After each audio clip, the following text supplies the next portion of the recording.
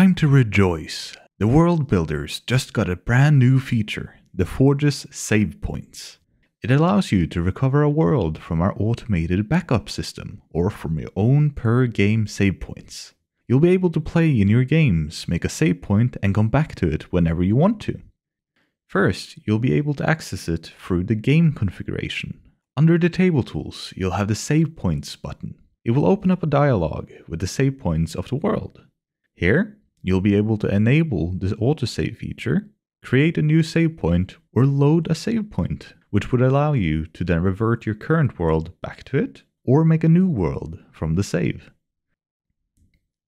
This feature is also made for you to recover lost worlds that have been deleted. All you have to do is enter the new save points page by going to My Foundry. Then you'll have two tabs, Recover World and Browse Save Points. We will stay on the default Recover World.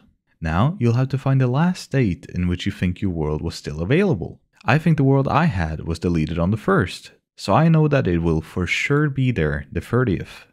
I'll select the date, and it did indeed find my deleted world. Now I can recover it and it'll be back in my worlds. This section will also show you worlds that have been deleted but had save points made before the deletion. The second tab labeled Browse Save Points will show you all your current worlds, and clicking them will open the same dialog as the one from the game configuration. Good to know if you don't use the game manager.